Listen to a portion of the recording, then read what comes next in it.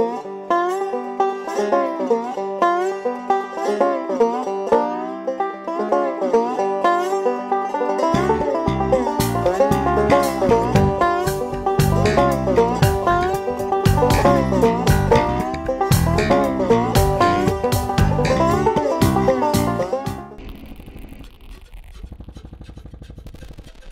issue of immigration has recently resurfaced within the politics of the United States. To learn more about the specifics of the immigration debate and to learn how it plays out on the ground, BioTour decided to visit the US-Mexico border in Arizona, where we met with local leaders, Border Patrol agents, and even 2 recent immigrants.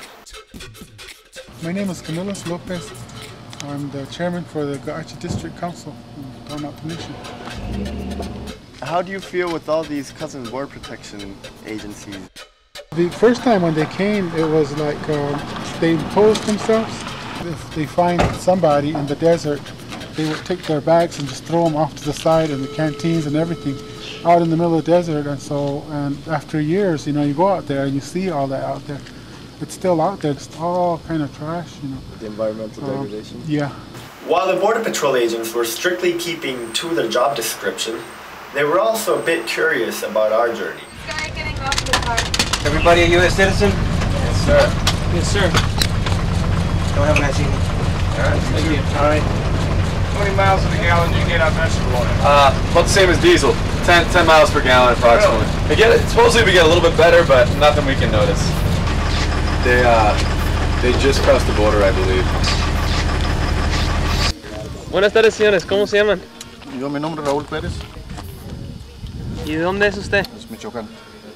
¿Y usted? ¿Cómo se llama? Javier Chávez. De Michoacán también. ¿Han recorrido por dónde? Por todo el desierto de aquí de Altar, Sonora. Salimos de Altar, Sonora y llegamos aquí a, no sé cómo se llama aquí. We've seen Border Patrol agents, you know, in the summertime, in July it'll get to be like 120 something, and it's really, really hot, and probably the concrete is hotter, but they'll take them and throw them on the ground, you know, and when it's really, really hot, and keep them there.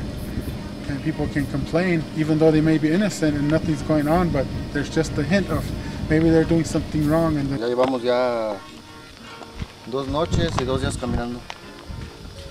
Tenemos muy cansados. Hemos matado muchas culebras, muchas víboras, tarántulas. El desierto es muy malo, no se lo recomiendo a nadie.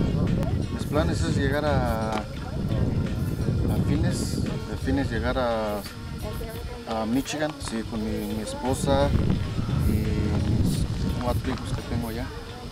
Buscar un buen trabajo y portarme bien. the work program is the solution, to have them come through the right way, and because all they want is work. And they make money and then they send it to their families to help them because they don't have jobs on that side. Dar un mensaje a sus hijos, ¿qué les quería decir? Oh, que los quiero mucho y que pronto estaré con ellos y con mi esposa también, Madeline Pérez Pedraza. Mi hijo Daniel, los quiero mucho y le pido a Dios mucho que pronto estaré con ellos, primeramente Dios. If this is happening and you can't stop it, then, you know, and we got so many Border Patrol agents, you know, you've seen them on the road. They come across. A group of nice people had just given the migrants bikes to continue on their journey to meet their families. When we were young, a long time ago, and they would come, you know, and grandma would go outside, or my mom or somebody would cook them a meal, sit them down. We'd check their shoes to see that they had good shoes, and they would give them our new old shoes that, you know, we weren't wearing anymore.